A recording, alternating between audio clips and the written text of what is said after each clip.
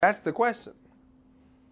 Because based on my theory, if PR3 is not involved, you should not have a granuloma, because MPO does not form granulomas. It can cause independent vasculitis. Great.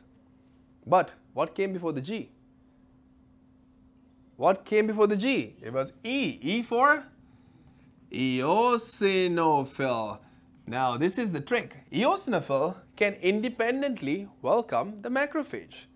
So eosinophil is going to independently welcome your macrophage to come and form giant cell epithelioid histiocytes and form the granuloma. So when it comes to EGPA, you want to remember this. Apart from being a vasculitis, you have involvement of Th2 arm of your immune system, which releases a lot of interleukin 5. And what does interleukin 5 do? Interleukin 5 invites eosinophils.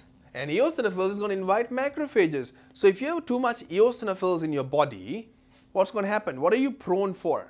A lot of allergic symptoms, asthma, atopy, right?